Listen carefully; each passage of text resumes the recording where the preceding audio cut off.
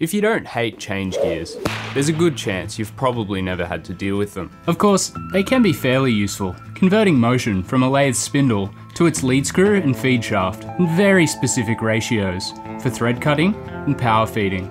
But these occurrences are rare when compared to their primary function of turning even the simplest set of operations into an oily mess of mind-melting gear matrices, Sisyphean setup schemes, and plain old procrastination. Now, perhaps the easiest way to avoid this particular set of quandaries would be to simply never own or operate a metal lathe. But it's a little late for that. And the next easiest solution of making sure that the lathe you do own is equipped with a proper quick change gearbox is equally out of reach. So to save myself the hassle of changing change gears for every change in operation, I decided to set off down the path of building myself an electronic gearbox from scratch.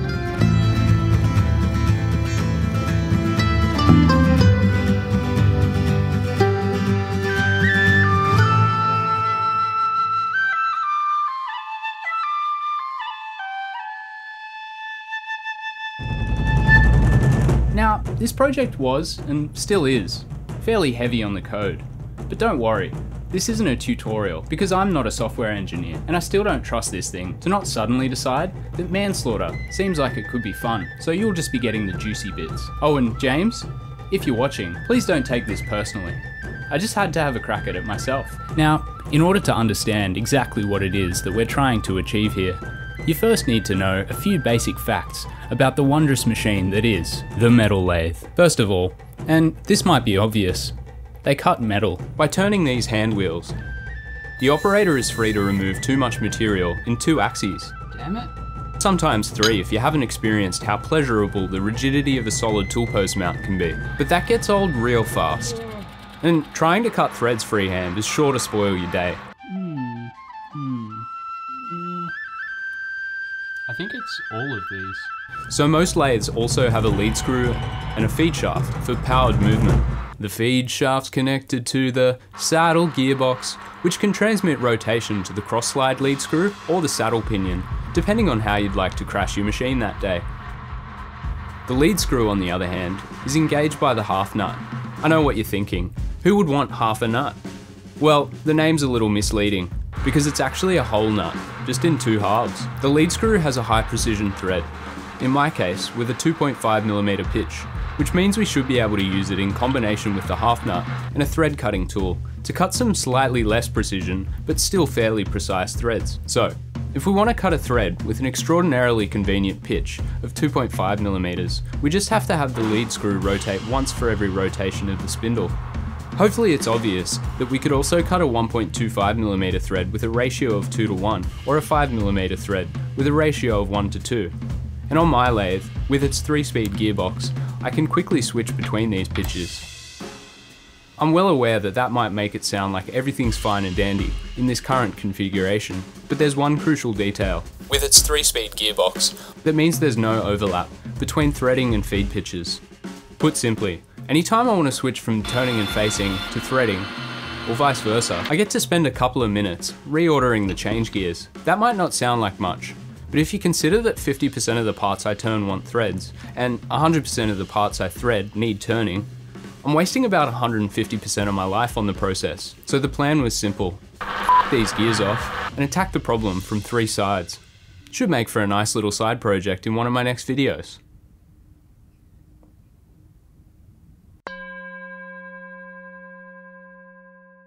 First of all, we need to know our spindle's location.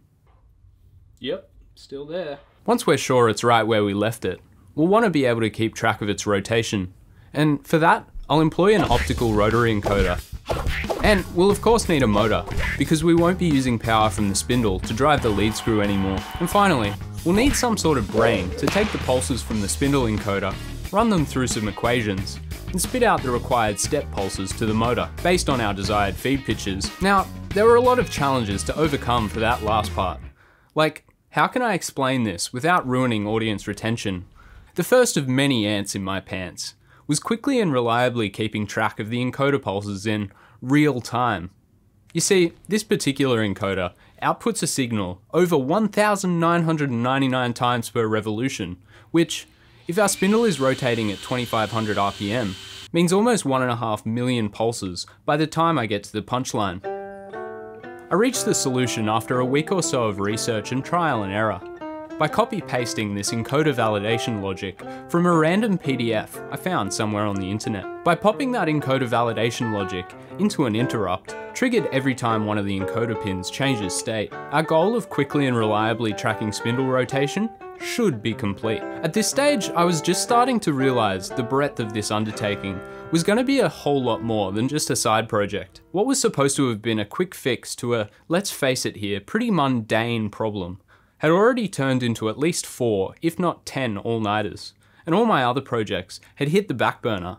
The next challenge was converting that encoder input, or pulse count as the kids are calling it, into step pulses for the motor. This is easy peasy when your ratio is something nice like 2:1, where you can just send 2 step pulses for every encoder pulse you receive. But when you need some rare and exotic ratio, like 2 motor steps for every 5 spindle pulses, you have to do some pretty clever maths to keep things moving correctly. In my search for code to copy, while I was working on this problem, I came across a solution known as Bresenham's line algorithm, which is commonly used to approximate straight lines in a digital space. Now, I still don't actually know what this is all about, so you'll just have to trust me when I tell you that this extremely handy bit of algebra, there's something I never thought I'd say, is the key to understanding our ratio rounding issues. And somehow I managed to distill the concept into a little bit of logic that can determine how many steps we need to send to the motor for any given pulse and feed ratio, without having to deal with any pesky floating points.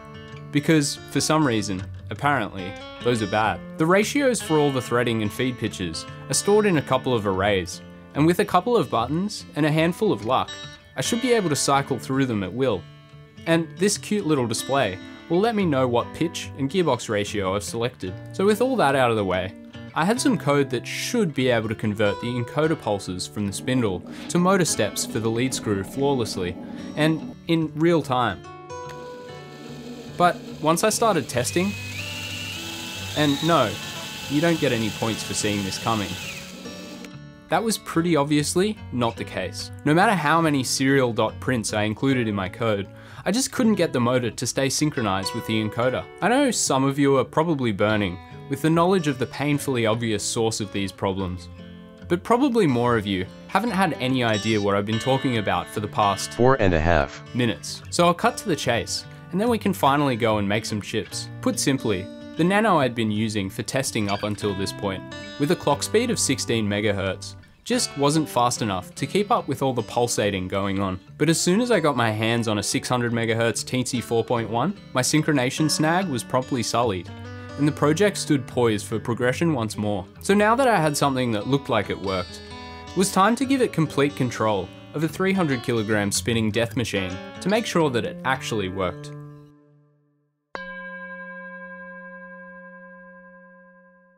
To drive the lead screw and the feed shaft, I decided to go with a closed loop NEMA 24 stepper motor, not least of all because it fits real nice in this here gap. Closed loop motors have an encoder of their own, which is really handy in situations where you want the motor to do exactly what you tell it to, because it means the driver knows where the motor isn't, and if it isn't where it isn't, it'll try to get it there with some gentle encouragement. And if it's still where it is, it'll throw an alarm and give you a scolding look that says, you should have picked a bigger motor. Now, as much as I intend to never have to use change gears again, I've got no illusions about the potential reliability issues of automation systems I hacked together here in the back shed. So I figured it'd be best to mount my modifications in such a way they'd be easy to undo. I took some cues from the original change gear arrangement for this and decided to attach both the encoder and motor to a plate that can then clamp down on this boss. By this stage, I'd spent far too long staring at my computer screen. So I turned to the second most overplayed joke on Machinist YouTube. It was time for some CAD.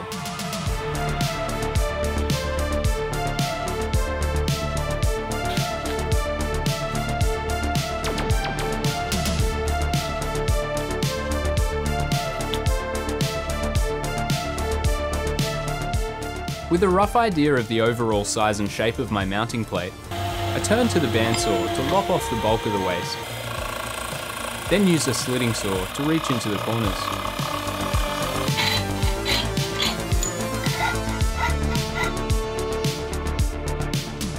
Then I could pretty up the edges on the rotary table.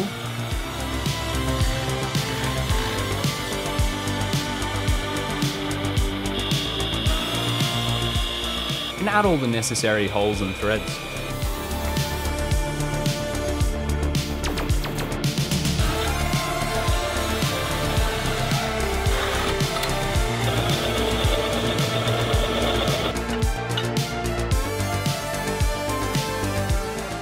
Once the motor was mounted, I realized that the last thing in the world I wanted to do is machine an encoder mount with a built-in belt tensioner, and I was going to need some pretty niche timing pulleys to get everything running, not to mention a control panel and some buttons.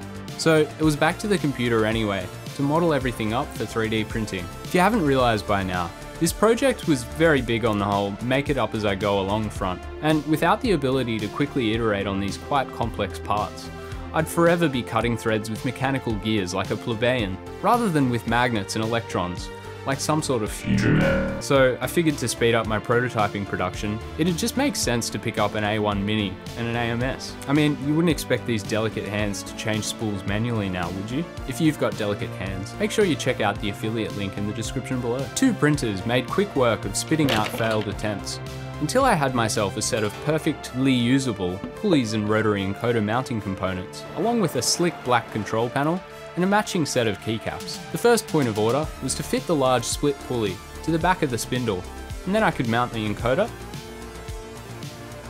and its tensioner arm. From the spindle to this idler pulley is a 1:2 ratio, and from the idler to the encoder it's a 2:1 reduction, meaning the spindle and encoder should be rotating 1:1. This reduction situation might look a little redundant, but it's really the only option when you couldn't be bothered to wait for a belt large enough to wrap around 2 120 tooth pulleys to arrive in the mail. Oh, and hopefully at high speeds, these smaller pulleys will be less likely to explode. Now before this next bit, I just want to say that I'm completely aware that using a 6mm unbranded GT2 belt in this application is asking for trouble, but I reiterate, it's really the only option when you couldn't be bothered to wait for a belt to arrive in the mail.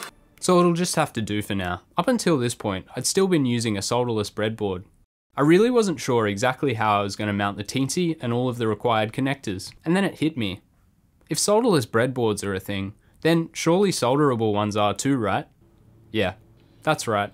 I somehow only just found out about these things. And frankly, I'm quite disappointed because no one brought them to my attention. With our main control board looking slightly less prototypey, it was time to cram it into the lathe's electronics enclosure, along with a 5V and a 48V power supply, and the motor driver. I added the keypad, screen, and main switch to the control panel, then carefully jammed the mess of cables I'd created inside. All the while crossing my fingers, I hadn't crossed any wires, and turned the entire lathe into a general purpose outlet. And with that, I had myself a perfectly operable electronic gearbox. More or less.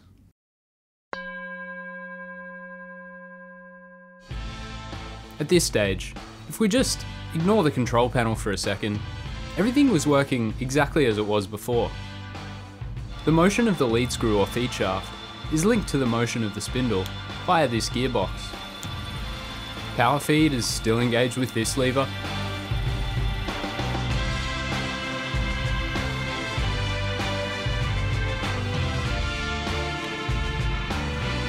And I can still cut a thread, just like everyone else. Using the half nut and thread dial indicator. The only difference is I'll never have to switch out the change gears again.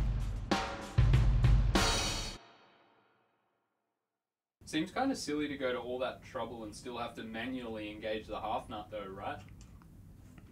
Yeah, I mean, I guess it wouldn't be too hard to keep track of the spindle's location in relation to the lead screw, and then only start moving the tool again when everything's lined up. Oh, you could also set an endpoint, like up against the shoulder or something, so it knows where to stop threading. That'd be pretty convenient. Oh, and what if you do like a weirdly out of place Kill Bill chapter theme for the whole video? And then that'd give you the perfect excuse to cut it into 2 halves. My God. Once we're sure it's right where we left it, We'll want to be able to keep track of its rotation. And for that, I'll employ an... And for that, I'll... And for that, we'll employ a... And for that, I'll employ a... Ugh. And for that, I'll employ an optical rotary God. And for that, I'll employ an optical rotary encoder. Nailed it.